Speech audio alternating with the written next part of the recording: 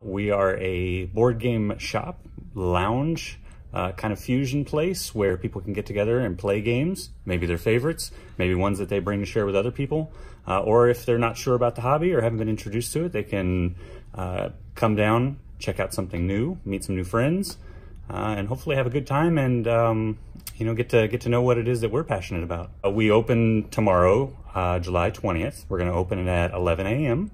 We're going to be open to the public until basically the last gamers are ready to go home late at night, and we're going to do the same thing on Sunday.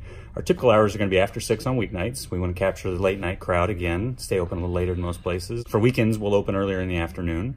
Everything in the store is free to play, so you come in and if you see a game on the shelf that you want to check out, we bring it down, open it up.